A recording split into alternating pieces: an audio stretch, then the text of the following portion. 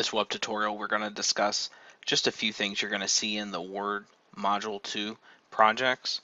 The first thing we're going to discuss is modifying style sets. And so in this document on the Home tab, you have a bunch of style sets here, but it doesn't just want you to apply it. It wants you to also modify it. So let's go ahead and choose one. We'll choose the no space. Right here, we're going to right click. We're going to click Modify. And in here, you're going to be able to change the text. We could do Arial narrow. Let's go ahead and change it to 20 size font. We can make it bold. You can do a lot of things here. One of the things it's going to ask you to do is to change the line spacing, which you can do from here, but I encourage you to go to the format paragraph settings, because right here you can specifically set if you wanted to do 1.5 or double. One of the things it's going to ask you to do is to remove the spacing after paragraph. Now the one I selected already has it that way, but you might have 6 here after. You want to change that to 0. 0 is what you want to do to remove the paragraph spacing afterwards. You're going to click OK and then click OK again, and you want to select the text that it deals with, and we changed it to this one. Notice it went ahead and applied those settings. It's going to have you center the title. This would be the title for this. You would just put your cursor in this line and click center. That would go ahead and put that in the center.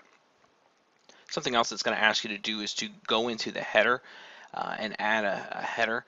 Now you could double click in here to enter the header, but if you click insert and then header here, and I think it tells you a blank, so you'll want to select blank, and it brings you into the header. It might tell you to type in something like a last name, so we'll go ahead and put mine, and then it's going to ask you to put a page number in. So make sure that you select page number and make sure you select current position. And then I don't know, whatever number it tells you to, and then it will place that number in the exact spot that you're in. And then one other thing it's going to have you do is like center or right align. Just make sure you're in that, and it'll go ahead and do that for you. And you can double click to get out, or click the close at the top. Let's go ahead and look at using the thesaurus. So we go ahead and select this word right here, and then we're going to go into review, and we're going to click thesaurus. And what it'll do is it'll give me an option to change the word here, and we'll go ahead and select victory, that down arrow, and click insert.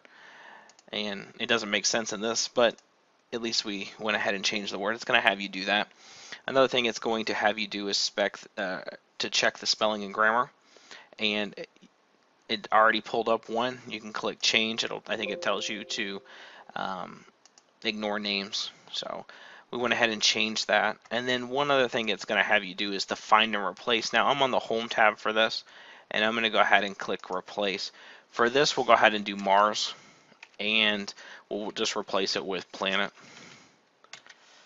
And you could do them individually, and it will go ahead and if you click replace just that, it'll replace them one by one. But you can also just click replace all, and you know here that we had 4 different replacements made. So we can click that and click close, and that's all done. Another thing it's going to have you do is do a first line indent on a bunch of paragraphs. So you'll go ahead and select your text. It might be 1 paragraph, it might be 4, but go ahead and select your text.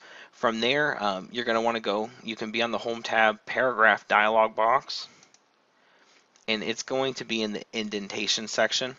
And under special, you're going to click first line, and I think it tells you 0.5, but if you needed to change it, you could. And then click OK, and then notice every paragraph is now indented by that much. Another thing it's going to have you do is to cut the text. So we're going to go ahead and select this paragraph, and we're going to cut the text. There's multiple ways to do this.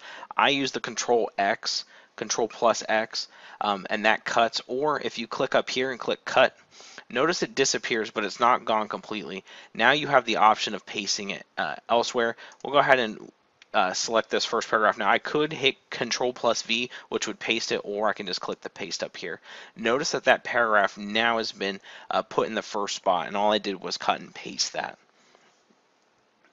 Something else that you're going to have to do is referencing on this. So we're going to go to the Reference tab, and I think it tells you to change the style. So we'll go ahead and change it from APA and we'll do MLA.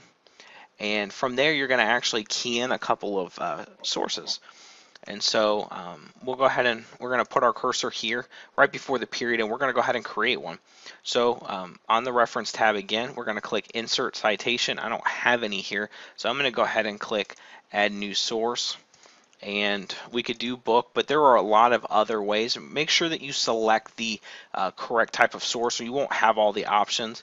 And then when you're keying this in, if it has an area that you don't have, click Show All fields so that it will drop that down. And then here, and the instructions is blurred out because this is automatically generated by Word for you. So let's go ahead and make up a book. We'll go ahead and do Sinclair Brendan, and I don't know.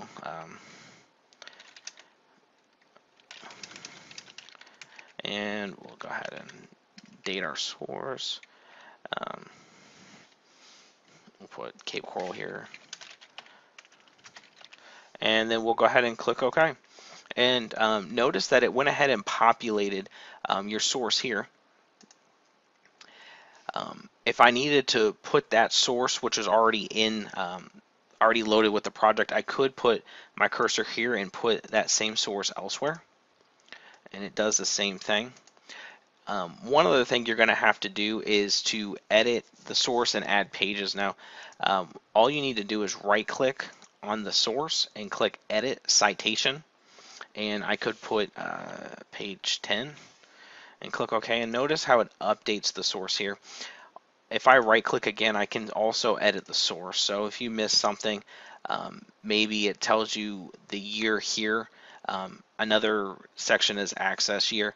There's two, I think, on the project. So you want to, I think you're going to have to update the source to put the actual year in here at some point. Just make sure you're putting that information in the correct spot. So another thing it's going to have you do is to create a works cited page. And so the first thing it tells you to do is to go ahead and put your cursor before the works cited part, and then we're going to go ahead and go to layout. I'm sorry. Yeah, layout, and then you're going to click the breaks, and we're just going to put page, and that's going to drop that to a whole nother page. From here, it's going to have you center this, and then it's going to have you go to the next line, and that's been already programmed into the next line. And you're going to go ahead and insert a bibliography. So in order to do that, we need to go back to the References tab, and we're going to add the bibliography. Now be careful here because you have some predefined ones, but that's not the one it wants you to insert. It wants you to actually insert the Insert Bibliography page, and it will go ahead and paste that in here for you. Now, remember when I said you're going to have to go back and update? So let's go ahead and we're going to edit our source, and we'll go ahead and put the publisher as Mariner, and we're going to click OK. Yes, we'll go ahead and update both of them. Now, the cool thing is down here you have this, but it's not updated with the information we just put in. So we're actually going to go ahead and right click and click Update Field. And notice that how Mariner was put there. Just want to make sure you get that. Another thing you're going to have to do is insert a footnote. So let me just caution you, if you, when we did our source originally, we put our cursor before the period. For this, you want to put it after the period. And then we're going to go back to our Reference tab, and we're going to click Insert Footnote. And this is where you can type your note, whatever you want. Again, put it on the outside of the period, not on the inside. And then another thing it's going to have you do is actually modify this style. So we're going to go ahead and click in here. We're going to right click, and we're going to click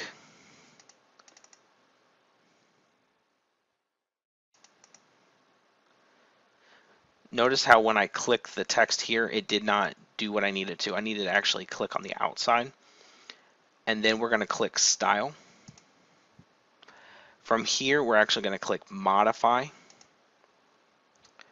And then just like we had before, I'm going to encourage you to go to Format Paragraph, and then one of the things it's going to have you do is do double space, and I do think that it has you increase the font size. But all of that from there, and then click Apply, and notice it went ahead and changed that for me.